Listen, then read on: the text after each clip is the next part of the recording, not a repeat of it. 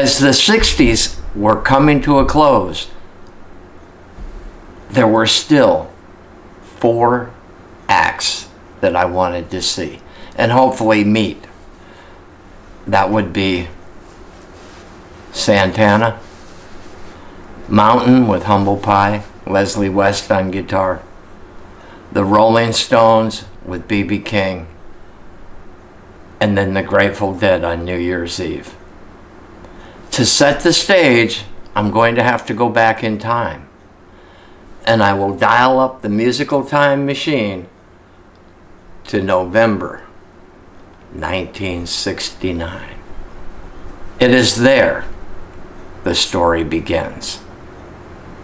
Now, the 60s had been an incredible generation for music. We had the Beatles and the British Invasion, Yardbirds, Kinks, Stones, etc., Dave Clark 5, you name it. But the Beatles were the predominant group with the Rolling Stones. By the time we got to the Monterey Pop Festival in 1967, bands had been writing their own material for years.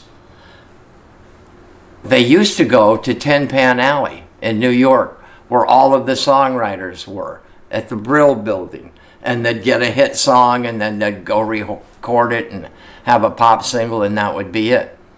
But with the Beatles, they started writing their own material, and a lot of groups followed suit.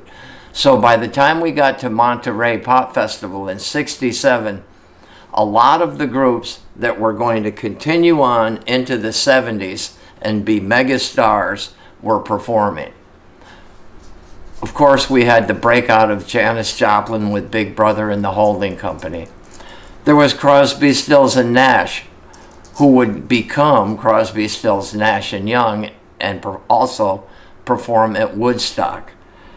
There was the Jimi Hendrix Experience. He blew everybody's mind. So did Otis Redding. He achieved national stardom after that. And there were other groups like the Jefferson Airplane and Moby Grape and the Electric Flag.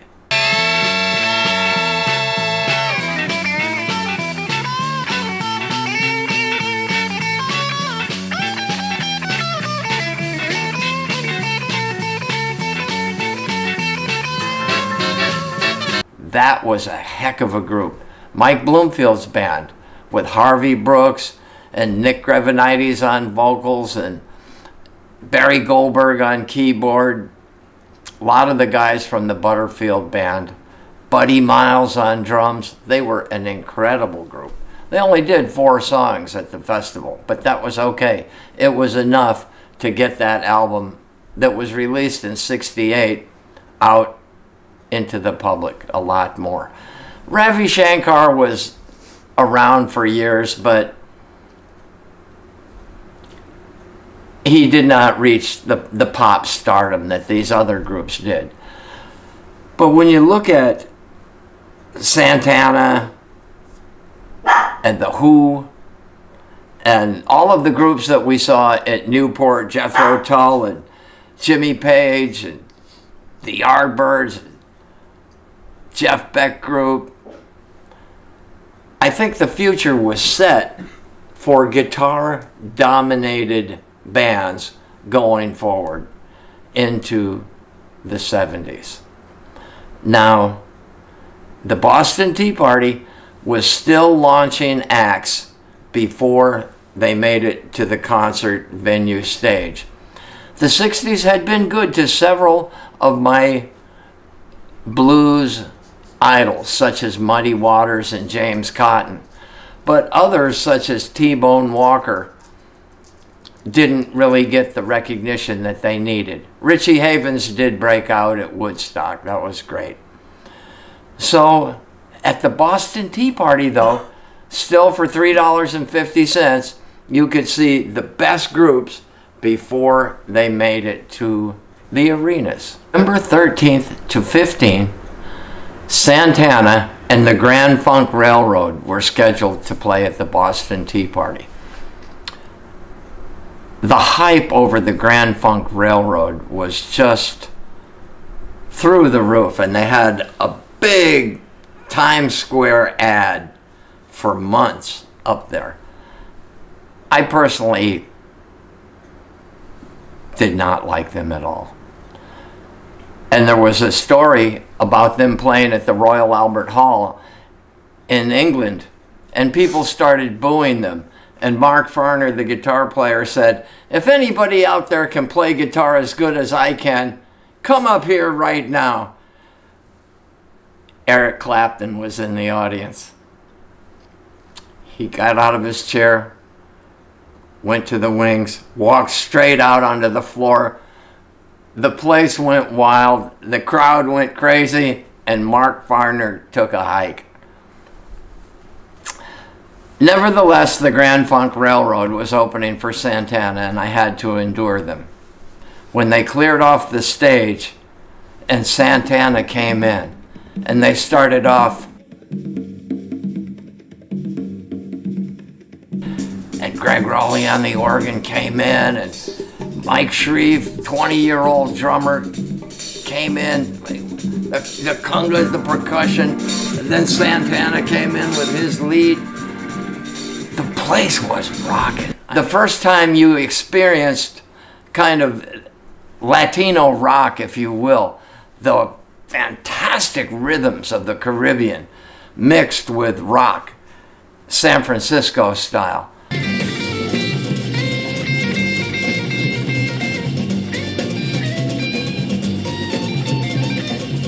Man, I just couldn't believe what a great group they were. Of course, I had the album. WBCN in Boston had been playing it, so we were all ready. And then when they came out, they were so colorful. The bass player was real tall, and he had one of these hats that was kind of rainbowed out. And they just were a colorful band, and they played the hell out of that album. Man, they were fantastic. I was so glad I saw them.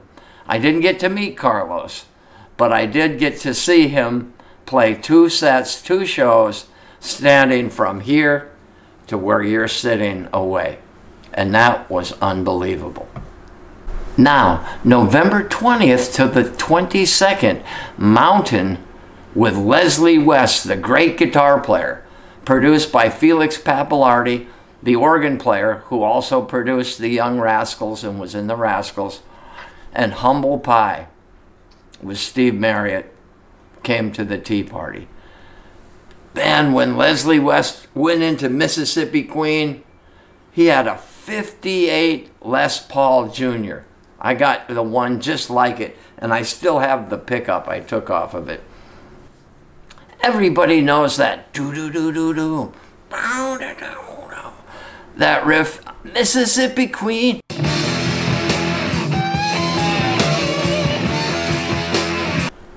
The rest of their songs were kind of so-so for me, but that really established him as a true American guitar player with really great blues rock tone.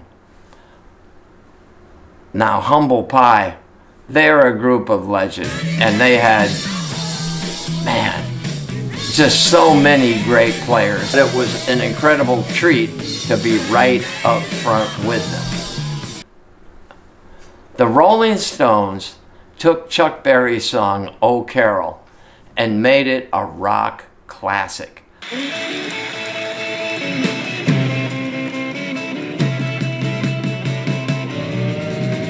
Now at this time, they had the great Mick Taylor in the band.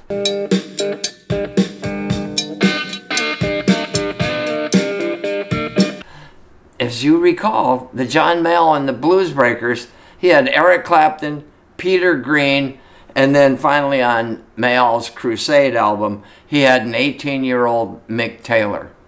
Driving Sideways was a fabulous song.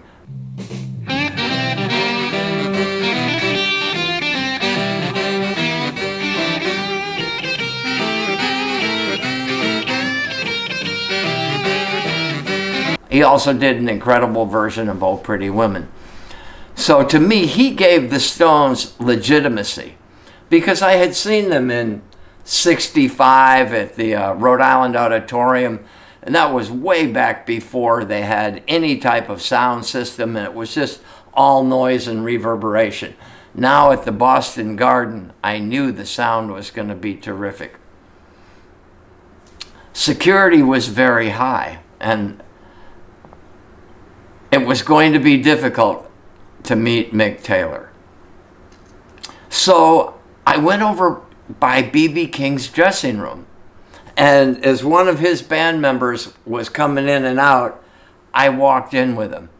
And B.B. was sitting there, and I walked over and I said, "Mr. King, I'm Forrest Howie McDonald. It is such an honor to meet you, sir."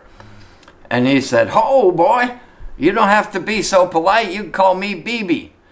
And we exchanged some pleasantries. And right then, Mick Taylor walked in. Terry Reid was on the stage. So I said, "Wow, here is my chance to meet Mick Taylor too."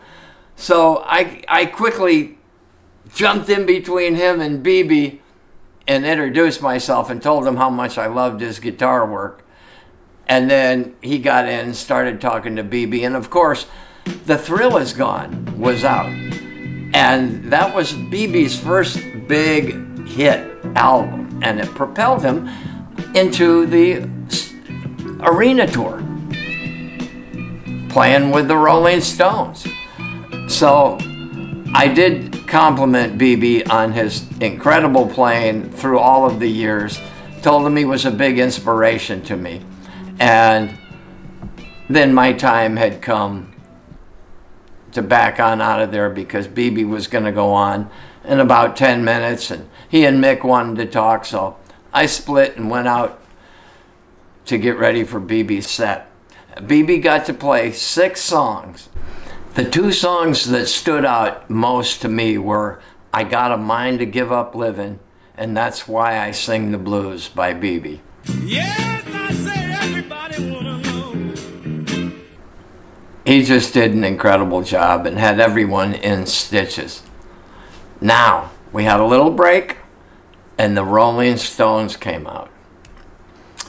And this was during the tour, if anyone saw the Rolling Stones movie, where he said, "Oh, a button on my trousers is busted. Y'all don't want my trousers to fall down now, do ya?" And the crowd laughed, got a big joke out of it. But their set included all of the classics that were going to be on Let It Bleed and Get Your Ya-Ya's Out.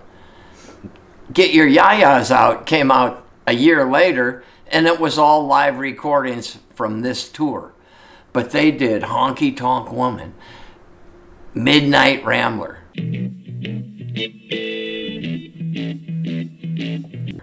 Give Me Shelter, Love in Vain, Jumpin' Jack Flash.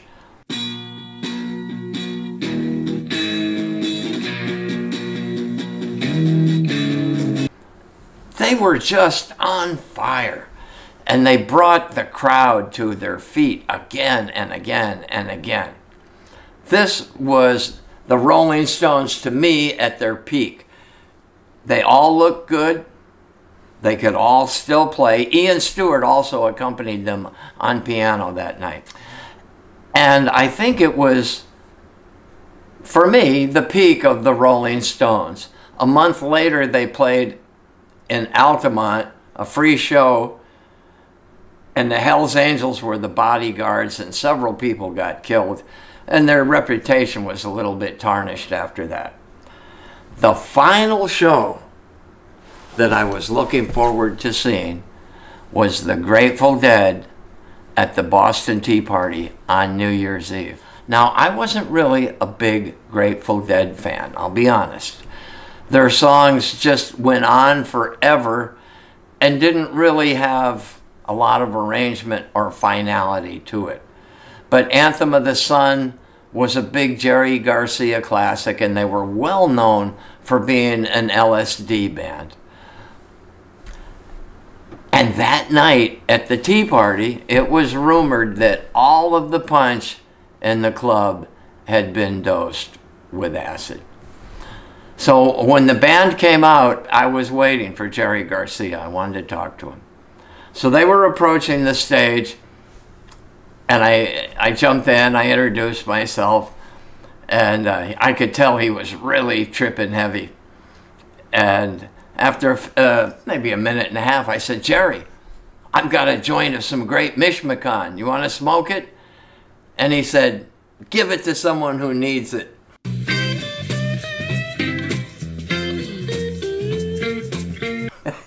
Which was pretty indicative of where the crowd was at the moment.